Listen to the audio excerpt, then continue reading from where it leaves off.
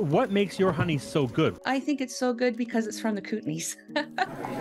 In the creamed honey division, they're looking for smoothness, creaminess. They're looking that there's no dust or any little particles or debris in the honey. You submit 4 jars in one show and 3 in the other. There's no labels on it, so it's a blind judging. And they look for fingerprints. They look at the lid. So if you have a little dent in the lid, that'll be a mark off.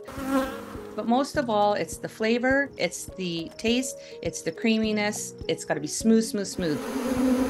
It's really the work of the bees, and it's the greatest reward we get when we're beekeeping is at the end of season, when we're extracting that honey and that liquid gold is coming.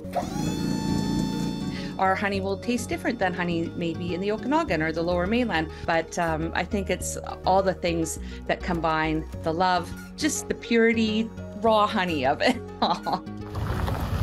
Fireweed honey is where there has been a clear cut or a forest fire, and it's sort of the first vegetation that grows up on the mountains. Beekeepers were notorious for keeping our location secret and quiet.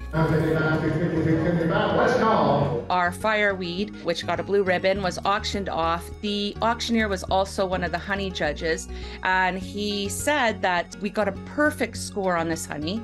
He hadn't tasted creamed honey like this in over 20 years. In his opinion, and the other judges, that it was the best to get best in show. And as the numbers were going past 250 US, the 3, 4, 5, 6, ended at 650 US a jar. Come on. So is your way, $650. So when people complain to me if they think my honey prices are high, I'm going to say not high enough if I can sell it for $650.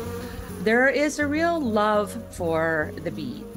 I'm always learning. The bees just teach us to be calm and cool and collected, and the reward is the honey, and it's so wonderful to talk about the beautiful side of beekeeping.